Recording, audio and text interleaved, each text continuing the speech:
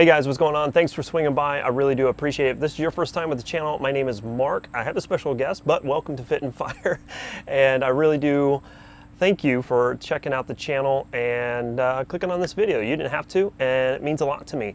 If you guys are interested in supporting the channel, the best way that you can do that is share this video with your friends on Facebook, wherever. It doesn't really matter, but sharing this video is the best way that you can support the channel. Also giving me a thumbs up, commenting down below. And if you think I earned it, go ahead and hit that subscribe button and ring the bell as well so you can get notifications of all the new stuff that's coming out in the future. Okay, so I have a friend here with me today. We're going to have a discussion, and the discussion is about new gun owners, basically, but not really with my friend here today. You've been around guns for a little bit. A little bit, but by and large, not too much training, and I wanted to have a little bit of a discussion to talk about what propelled her into this area. And then also talk about something that a lot of people don't really get right now, and we'll get to that here in just a second. But before we get into that, would you mind introducing yourself to the interwebs and tell us who you are? Sure. Hi, interwebs. My name is Jess, and I am a nursing student, a competitive cyclist, a single mom, and a new gun owner-ish. Yeah, there you go. Yeah. And that kind of leads me into kind of a little tangent here. Jess mentions that she's a competitive cyclist. You guys know, if you've been with the channel, my body is starting to break down a little bit, and running is becoming more and more difficult. So I've gotten into cycling over the last few months, and we are training for a race here in a couple of weeks. Couple weeks. Up. Oh my God. Yeah. So she's been training me, just getting me ready for cycling and stuff like that. So please forgive the cicadas. It's summer, right? All right, so you've been around guns a little bit, but tell us a little bit about how long have you been around firearms? Has it been all your life or not all your life? Definitely not all my life. Okay. I got my first pistol 5 or 6 years ago. Mm-hmm. Okay. And you shot it every weekend? Not ever, for like 3 years. Really? Okay. So you bought it and it ended up in a drawer, basically. Yeah. Okay. Yeah. Right on. What was the reason, or what kind of propelled you to purchase a pistol 5 or 6 years ago? It was personal protection. Okay. It just was something that to me felt like the next step, you know, yep. for me, just to kind of be prepared and feel like I was able to handle any situation that might come my way. Although at the time I really didn't do any type of education or training or, you know, to get myself comfortable using the firearm. Right. Yeah. Well, and you saw a need to basically figure out protection for yourself, and that's commendable regardless, right? So, but here recently, you've added to your collection. Yeah. What was that? I built an AR pistol. You did, Yes. did, right? So with your help. My help, yeah. So I did help Jess with her first AR, and we did an Aero Precision M4E1. You guys know I'm a big fan of Aero Precision, and you think what about it? I love it. You love it, right? Yes. I was actually impressed with you initially. Before we built yours, you fired one of my rifles, and we ran through a couple of drills, nothing too intense, but it was impressive to see how quickly you picked things up. And I think that is something that we should commend you on, the fact that we talked through a couple of different things, and we really kind of jumped into the deep end on doing failure to stop drill, you know, 2 to the torso, 1 to the head, which is what you're going to find in a lot of defensive rifle courses. And I just wanted to see kind of how you would react to that, and you did very, very well. So that was pretty awesome to see that. So thanks. Kudos. That's big. That's really big. It took a long time for me to get to that point.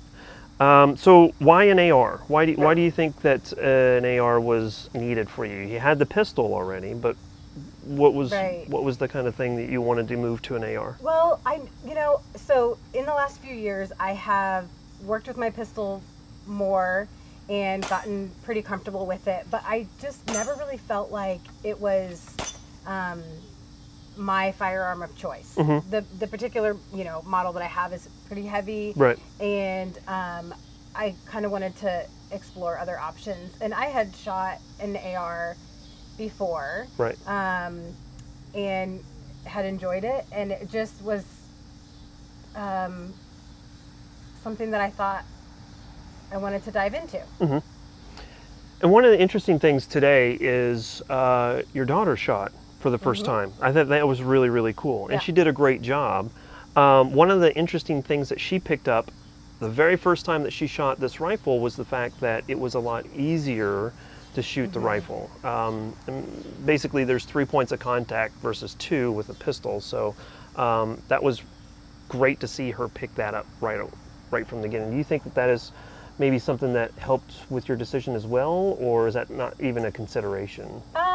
I don't know that that was so much of a consideration. I don't know that I understood that comparison when I made the decision to build the AR, but now I can tell the difference. That I'm much more comfortable handling the AR than my pistol. And once you once we had the AR put together, well, let me back up actually.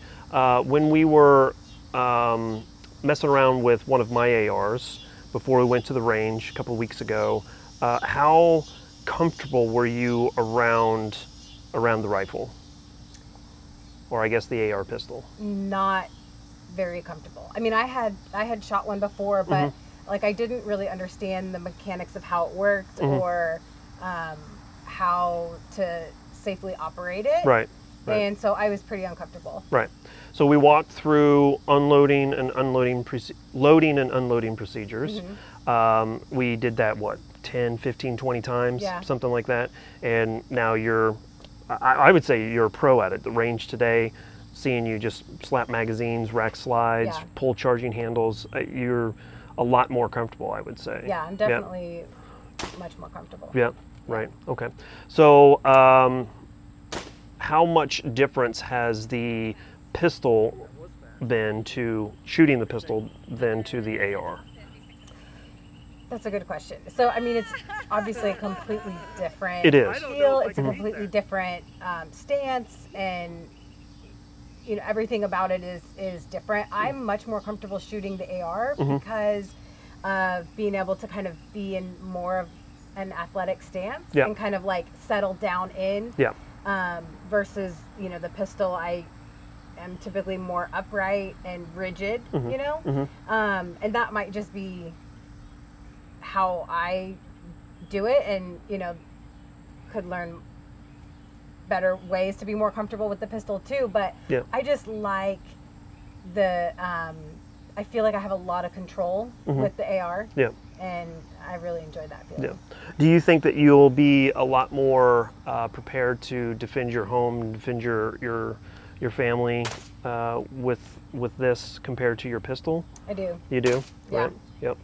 What else would you like to say for anyone, say, that is contemplating getting an AR or anything like that? Kind of the floor is yours. Yeah, well, so what I think is important is just asking questions. If you don't know, if you're uncomfortable with a style of firearms, or if you're super new like I am, just ask questions and learn as much as you can. I think that getting your hands on a variety of different styles and the feeling the differences in your hand, the weights, and just like angles of the pistol grip or whatever. Those are things that you don't know the difference between if you've never tested them out. Right. And it's just kind of like what we've talked about with bikes. There's a lot of different components that you can change out, and you're not going to know the difference between how one component feels compared to another unless you have really gotten in there and been able to test them out. Right. And so then you don't know the benefits you know, for you, or what is kind of the right fit for yourself, right, until you get in there and kind of feel it out. So that would be my biggest piece of advice, is just try things, you know, and ask questions, and get as much training as you can. And I think too that one of the biggest assets, I think, for me right now, as far as gaining the comfort level that I have this early into my firearm ownership, or my AR ownership, is just not just target practice. You know, we haven't just stood there and tried to hit the middle of the target. I mean, we've worked through some other drills that are important and help to get comfortable with handling the firearm, and, as I mentioned earlier, like being able to safely operate it. Yeah, absolutely. Because that takes a lot of the fear and apprehension out of you know, out of using it. Yeah. So the drills that we've talked about, that Jess was talking about, is basically just dry fire. Simple things too, just getting used to loading and unloading the firearm.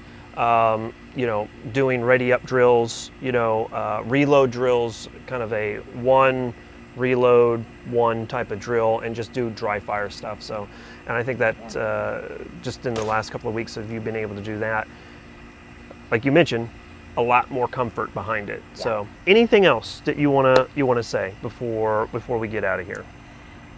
You know, I think I would just mention that it's really interesting as a woman, like coming into a new community, the community of, you know, firearms. Like, it's male dominated, you know, much like cycling is. Sure. And it is very empowering to be able to feel comfortable and know that I can protect my family during the zombie apocalypse. There we go. Or whatnot. And knowing also that I can keep my family safe from the firearms that I choose to have in my home. Yeah. You know, so Mark, I'd like to mention one more thing. Sure. If you don't mind. So, absolutely. Just thinking through, you know, really what I think is important just at this early stage of, you know, learning how to use an AR safely and comfortably. I think getting in there and getting your hands on it, practicing, thinking through, like, you know, if I'm going to store the firearm in a safe, where's my ammo going to be? Is it going to be, you know, also in the safe with it? Or what are the steps that I need to go through to get my firearm ready to be used in my home? And then even practicing through that. Yes. Wake up in the middle of the night to pee, grab your firearm. Go to the spot where you think is going to give you the best advantage. Like, working through that the same way you would work through a fire drill, you know, or,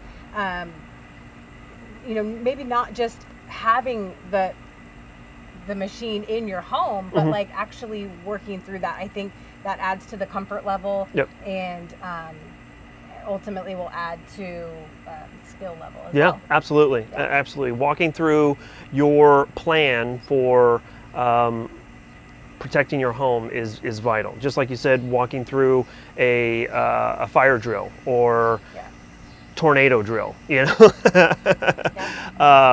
making sure that you know what you're going to be able to do and have to do is important, but also you're going to be juggling a couple of different things. You're not only going to be leading the drill, you're also going to be watching over your kids, and you're going to be defending them at the same time. So there's a lot of things that's going on. And oh, by the way, the individual who's in your house that shouldn't be, they get a say in it as well, right? So learning how to juggle all of those components is very vital. So that's a great point. That's a really great point to do those walkthroughs. So, okay, awesome. Well, congratulations. Thank you. You've been awesome with your AR so far. Obviously we're going to be shooting a lot in the future, and we're going to work on getting you some training as well. So there you have it, guys. This is Jess. She is a brand new owner of an AR-15, and she loves it. Love it. Love it. So I'd ask you guys to share this video with any of your friends who may be thinking about purchasing an AR. You know, obviously right now with everything going on, it's going to be a little bit more challenging. It might be a little bit more expensive to get into it right now. But if they are considering it, they are worried about their protection, you know, this is a great option, right? It's not the only option, but it is a great option out there. So I'd encourage you guys to share this video with anyone, regardless if it's female or male, who may be looking to do something like this as well. We're going to go ahead and get out of here. Thank you so much for your time. Thanks for having me. Well, thank you for the opportunity just to talk. There's always avenues for us to learn, and just me talking day in or week in, week out kind of gets a little monotonous. So hearing different perspectives is really educational. So again, share this with your friends, and we're going to get out of here. Thank you so much for joining us. If you have any questions, comments, concerns, complaints, manifestos, anything whatsoever, comment down below. I'd love to hear it. And if you have questions for Jess, make sure you put that down in the comments below.